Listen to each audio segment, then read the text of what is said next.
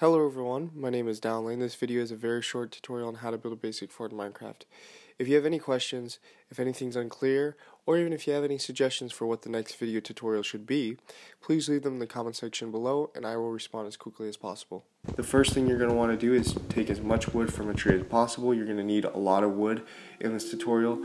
You're going to press E on your keyboard to get to this menu, and then you're going to convert the wood into the planks, and then you're going to convert the planks into the crafting table, and then right click on the crafting table, and what you're going to do is create a wooden axe. Now I would suggest to create at least 2 because they break very easily.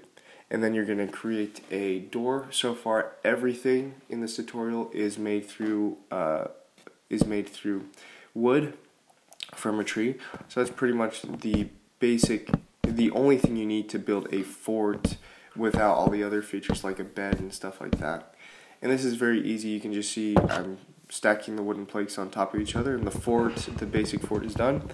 We're going to start mining, drill a hole at the top, and then directly below that hole you're going to start mining there so that the sunlight can fill that hole so you don't have any darkness while you're mining. So it's a little bit of a cheat, but it's nice.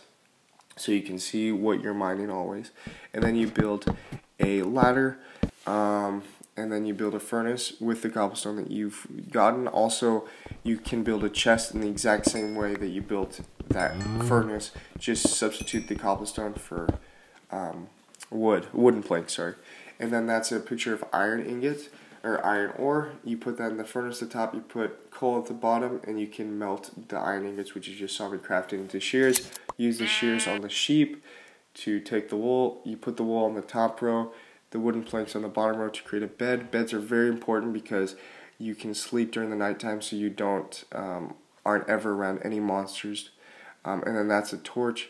Torches are also very important because no monster can spawn within 3 or 4 squares of a torch. So that's why I always place torches. And then you create a hoe to plant seeds and stuff like that.